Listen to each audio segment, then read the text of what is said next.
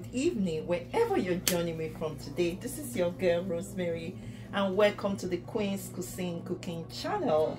I hope you are having a fabulous day. So before we look at what we're going to make today, I want to appreciate you all again for your continued support on this channel, for liking this video, for sharing the video with your family, with your loved ones, and for doing family with me. So what are we making today? So today we are going to be making ogbono. Yes, this is ogbono seed. For those of you that don't know what it is a popular wild African mango or bush mango. That's what most people call it, but we call it ogbono. This is how ogbono look like, and this is the seed, but you're not going to use it like this. You're going to blend it. And just to manage my time today, I've actually blended it. Ogbono has a lot of healthy benefits. Okay, so to make ogbono, the things you will need is, of course, your ogbono. Like I mentioned, you're not going to use the seed as it is. You have to blend it, make sure it's really smooth. And to manage my time today, I've actually blended it. So this is the blended version of the ogbono. So ogbono, like you know, is very rich in vitamins and minerals, and also it has a lot of fiber. As a result of the fiber content, it can help promote a feeling of getting full, thereby managing your weight. And also the fiber content has a positive impact on your cholesterol level, and also help in regulating your blood sugar level. So the other ingredients you will need is your crayfish. So this is my crayfish, and of course you will need some Maggi cube. I have 4 Maggi cubes. Then you will need your onion, and of course your pepper. I'm using 2 habanero pepper today because I love my food to really be hot and spicy. If you don't, please tone down on your pepper or your spice. So for my meat, I'm using beef, some kidney, some liver, some tripe, and of course I'm also using stockfish. So in seasoning my meat, I've added in here, I already kind of, just to manage my time, I have my sliced onion, which is a whole onion, my sliced habanero pepper, some salt to taste. I'm just going to add my Maggi cube. I also added some rosemary spice, some thyme, and of course salt to taste. So now I'm also going to use mushroom. So mushroom is a choice. You don't have to add it. So this is a choice. This is something I want to see in my soup, depending on the soup I'm making, right? So some people may use mushrooms, some people may choose to use the pumpkin leaf, or some people may choose to add the spinach. It all depends on your choice. So now let's get started with our cooking. So the first thing is I'm going to steam my meat. I'm going to put that on a low heat. Just make sure my meat is well steamed. I'm going to move this away. Then I am going to then add some salt to my mushroom, because I want to boil my mushroom. You don't want to overcook your mushroom, right? I just want to bring it to a heat. I'm going to add some black pepper to my mushroom as well, and this is a choice. This is how I like it. I'm going to also turn on my heat, and I'm going to add some water. So we are going to let our mushroom heat up a little bit. You are not really cooking the mushroom. I just want it to heat up so I can strain it. This mushroom are already washed, so you have to make sure you are washing your mushroom really good. I take it a step further. I boil it a little bit. Just you may choose not to boil it. You may just pour some hot water over it, add some pepper, some salt. It's a choice, but this is really how I kind of get my mushroom ready for my soup. So we're going to allow this to heat up a little bit, and to make your soup as well, you will need your red oil.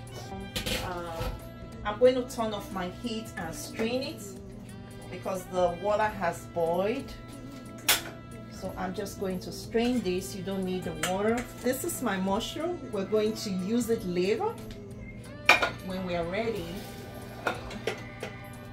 So now we wait for our meat to fully cook. We are going to proceed and we are going to mix up our ogbono.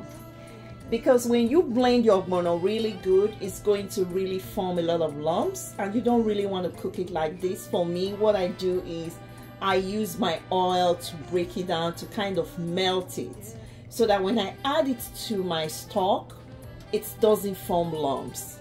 So that is another useful tips. You don't want your soup to be all lumpy. You want it to be smooth, and that is the key for making ogbono. So what I'm going to do to avoid my soup from forming lumps, I am going to add some red oil to my can, and today I'm going to be using 1/3 cup. So I'm just going to measure.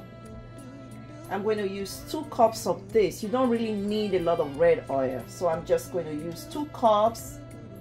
That's 1/3. That's all you need, right? I'm then going to add my ogbono to the red oil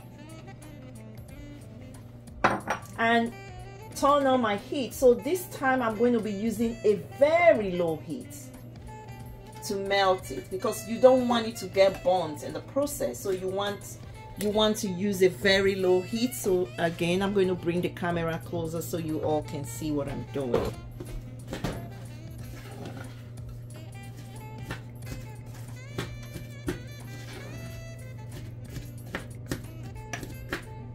I'm just going to let that simmer and melt my ogbono, and you have to keep an eye on it so it doesn't get burnt. I'm going to add my crayfish. I'm going to add like 3 teaspoons of crayfish to my boiling meat.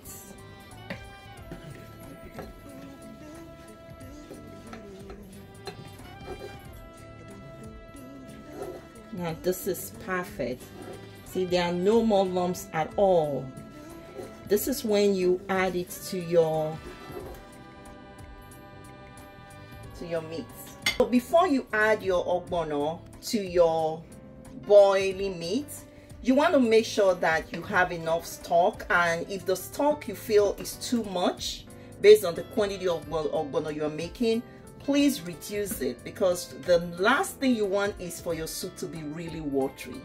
You can remove from the stock, and then you can add back if it's too thick. I know the quantity I have with regards to my stock is perfect, right? It's not a lot of stock. So I'm just going to go ahead and turn off my heat for my ogbono, and then I'm going to add this to my pot.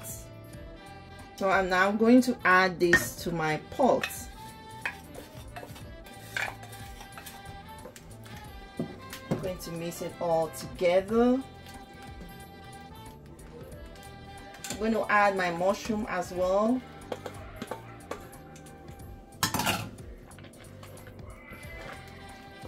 See how thick it is? It's already well thickened.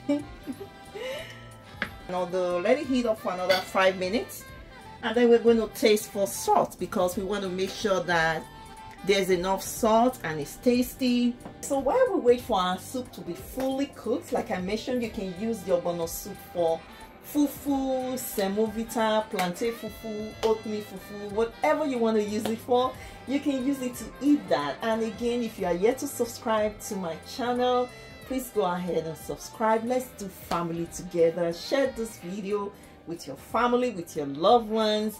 And of course, I'm also going to drop a link on the description section for you to access my book on intermittent fasting, and also a link to the Amazon affiliation where you can actually get all your kitchen gadget needs. Please subscribe.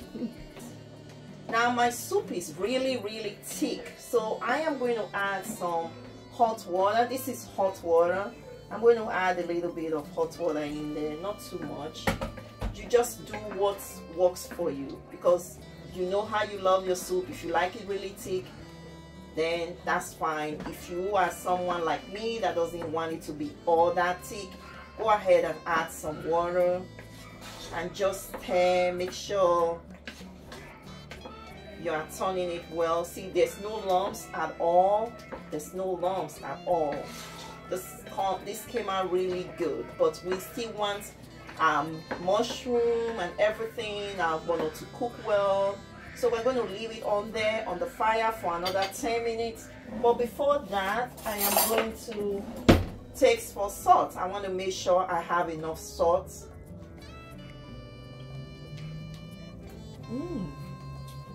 It is so tasty. It is at this time you add your spinach, if you want to use spinach, because spinach doesn't take a lot of time to cook.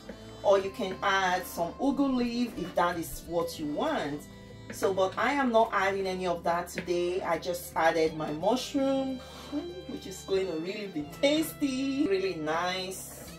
See, this is our ogbono. I'm going to leave it for another 5 minutes and our soup will be ready to consume.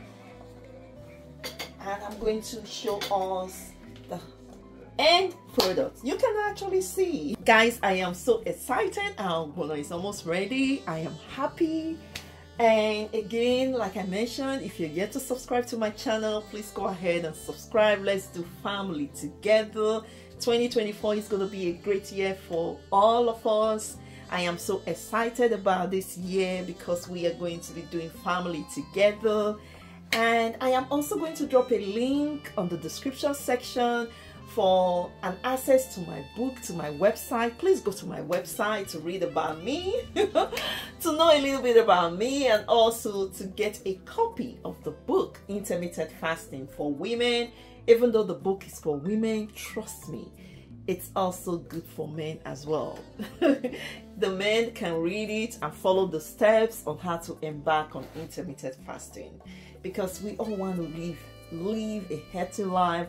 We want to enjoy life. We want to be healthy. So please go ahead and check out my book. And also, I'm going to leave a link to my Amazon affiliation, where you can access all your kitchen needs, any quality kitchen that you love, that you want to get. Please go ahead and check out my website as well. So let me bring the camera a little closer so you all can see the soup. The soup is almost ready, and it really came out nice.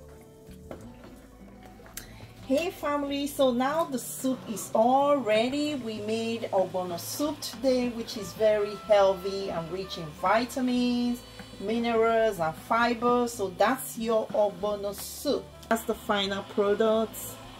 It's the aroma here is so nice. The soup is ready. I'm going to turn off my heat and I'm just going to let it sit to cool down before anything else. So I want to really appreciate you again for spending your precious time with me. Until I come your way again, this is your girl Rosemary. Please stay blessed, love yourself, love your neighbors, treat others the way they love to be treated, and stay blessed. Love you guys. Bye guys.